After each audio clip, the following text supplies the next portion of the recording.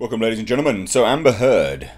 Yes. She hired a brand new PR team, didn't she? Midway through the trial. Not a good look. Actually looks really, really dumb of her, considering she sacked off the best crisis PR team, or PR firm, that there is, and hired a very interesting individual. Very, very interesting individual, who, I guess, is the perfect fit for Amber Heard. Oh, Amber Heard's new PR guru hired to paint Johnny Depp as an alcohol binging abuser has 2 DUI arrests, left 2 jobs after sexual harassment claims, and is known as the walking Me Too case in industry circles. I'd say he's the best fit ever, wouldn't you? It's got to be the best fit, surely. That 2 peas in a pod. Now, interestingly, this kind of floated around on Twitter several days ago. And it's been buried by Google, because I tried to do some background research on this. I couldn't find anything concrete, so that's why I didn't do a video on it. But you would have seen it on Twitter if you've been following the whole Amber Heard Johnny Depp trial. His website just disappeared. There's nothing on it anymore. And then there was some information where he was, he left a job. It didn't say why, but it implied that he was disgraced. But now we've got even more information, and I'm here for it. I'm absolutely here for it. So Amber Heard hired, David Shane last month to help paint a picture of Johnny Depp as an alcohol binging abuser who victimised Heard. DailyMail.com can now reveal that Shane was arrested for DUI arrests in 2010 and 2012 and left previous jobs after sexual harassment claims were made against him. So former model, Holly Docker, 32, who he met on the dating app Raya, claims he tried to pressure her into sex and then got banned from the site. Now again, I couldn't find concrete where this came from. But here we go, more information. So Shane, 49, allegedly paid provocatively dressed women to attend a tech company event. That's not really a big deal. That doesn't really matter. He is allegedly nicknamed Hurricane Shane. I'm sure that's probably what he wants his name to be. The little manlet. And the walking Me Too case of the PR world by industry insiders. His ex-colleagues tell DailyMail.com Shane was investigated by HR departments at both Hewlett-Packard and Juniper, where he worked as VP of Communications. And they say both cases involved claims of sexual harassment, and Shane left companies after HR investigations. Shane's lawyer denies allegations. But interestingly, he ain't there today. I've been scanning, but he's not there. He's not in the trial, and he's been there the whole time since he got hired. Bit sus, right? Bit sus. So Amber Heard's new spin doctor needs a spin doctor. So these kind of claims. One woman claimed, that he pressured her. He tried to pressure her into having sex. But let's dive into it a little bit more, right? Because let's get into this properly. And whether these are true or they're just allegations or whatever, this is the dude that people thought was this is him. People thought he was a priest, oddly enough. Further could be from the truth here. But according to his former colleagues who spoke to DailyMail.com anonymously for fear of reprisals from the litigious Shane, he was investigated by HR departments of both Hewlett-Packard and Juniper, where he worked as VP of Communications from 2008 and 2010. And 2010 to 2012 respectively. Now the ex-colleague said both cases involved claims of sexual harassment and both were followed by Shane leaving the companies, although it's not clear whether his departure was because of the investigations, and Shane denied any complaints had been filed against him. Shane's lawyer told Daily Mail that the allegations were false and a distraction from the Depp Heard defamation case. There is no distraction from this, so that's complete bollocks. No one's going to be distracted from this situation, are they? Let's be honest. So this is Holly Doker. So court documents exclusively obtained by Daily Mail revealed that he had 2 DUI charges, which is important because obviously he's doing a job where he's trying to paint Johnny Depp out to be some, binge drinking, woman beater. That's not a good look, is it? If you've got DUIs under your name, and 2 in 2 years, it's pretty bad. Like that's pretty bad. Like if it wasn't patently obvious, I love my cars. I've not had anything against my name ever. You can enjoy these things and not be an absolute scum of the earth dipshit. And again, 2 DUIs in 2 years. I mean, Christ alive, like, what are you doing with your life? Side note, follow my car channel and vlog channel. It's linked in the description box. The alcohol-related crimes could prove embarrassing for the Spin Doctor, who's previously highlighted Johnny Depp's prolific spending on wine and has been hired by her to help support her claims of Depp's alcohol-fueled abuse. So it's not a good look. It looks really dumb. But here's the Me Too situations. So this model claimed that Shane tried to force her to give him oral sex after she met him on Raya, a dating app for the rich and famous and well-connected.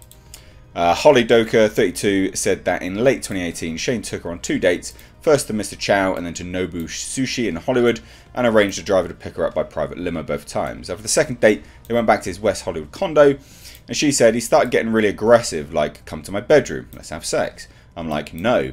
I mean, look, just as a word to the wise, ladies and gents, if you're a dude and you want to wet your whistle, it's probably best not to be like, come to my bedroom, let's have sex. I mean, some women will probably go for that, but you probably want a little bit more of a nuanced approach, alright? Like, that's quite off-putting. Most people would be a bit like, no, you're a bit of a dumbass. So anyway, I even lied to him and told him that was my period because I felt so uncomfortable. He said, I took you on these amazing dates to these really great restaurants, insinuating that I owed it to him. Yeah, no, not cool. At that point, he started getting super aggressive and pushed my head down towards his crotch, and I told him no. I got up, he got angry, and was like, I'll call you an effing Uber. See, this is the Me Too stuff. Like, this is bad, right? Asking someone for sex in a dumb way, not bad. This stuff, grabbing someone, forcefully putting them up to your penis, yeah, pretty bad. Pretty obviously bad.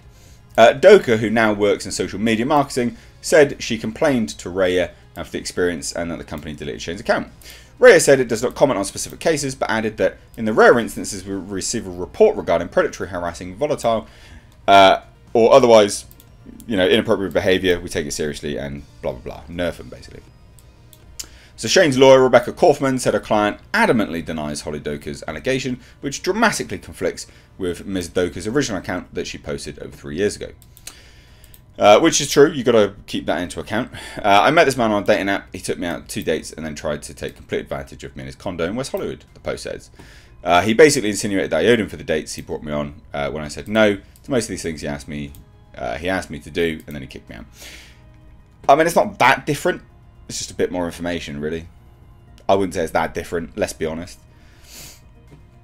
Now, in one of the incidents, Shane allegedly... So this is the firm where he was working at a company. So he's working for these 2 companies.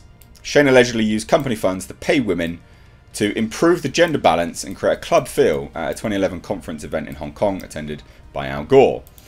He thought it was too heavily male and so added some females into the mix. One former Juniper staffer said it was wildly inappropriate. He thought there needed to be women there to sort of create a festive mood with all the guys in the room. It was kind of to give it a more club feeling. Basically, a bunch of models dressed up, with their tits and ass hanging out. They dressed nicely but provocatively. There were several Australians, a couple of Brits, and they were working the room for sure. The staffer said the conference was sponsored by Wall Street Journal staff. Of course it was. All these people are just in each other's pockets. Anyway, Al Gore's people were like, get them away from me. And the source said the alleged incident was not the only one that led to complaints against Shane or the company. He's just one of these people who I think didn't understand the consequences of rules applied to him sometimes. There were a lot of questionable things that he did that made people uncomfortable. And we have this. So, these are the DUIs. Not good. Not good. Not good. Not good. Not good. Not good. Especially when you're trying to paint someone out to be an abuser that's drinking all the time. So another Juniper source said that the alleged sexual harassment complaints involved him pushing himself on young women with whom he worked. He would cozy up to and try to separate from the pack a very young, vulnerable member of the external PR firm. Remember, this is all alleged, right? But the point is, this doesn't look good because this is who she's hired. And he's not there today, right? You've got to remember, he's not there. It doesn't look good because he's also not there. So it seems something is definitely going on. He nerfed his entire website. It's all disappeared. So there is something going on. This is alleged, but there's definitely something going on here. The way he would go about it would be really, would be to really start complimenting the young hot chick on the account. Then say, hey, can you do this special project for me? Then the sidebar meetings or phone calls like, hey, I need something really urgently. Can I call you? Then it would devolve into behaviour where he'd push himself on the young people. There were young women who were starting out fresh in their career, not knowing how to handle it. So basically, grooming, that's predatory grooming. It was typical textbook grooming, harassment, and taking advantage of younger people who might not know better or are afraid to speak out. So these are companies which he's left. No explanation as to why, but he's left. And obviously they don't say anything, and everyone denies it. So it is what it is. Who knows what this situation is, but the DUIs are pretty bad. They're not good either. Those are something you can't deny. Like, pretty obvious. And then there's more stuff. You know, Hewlett-Packard CEO.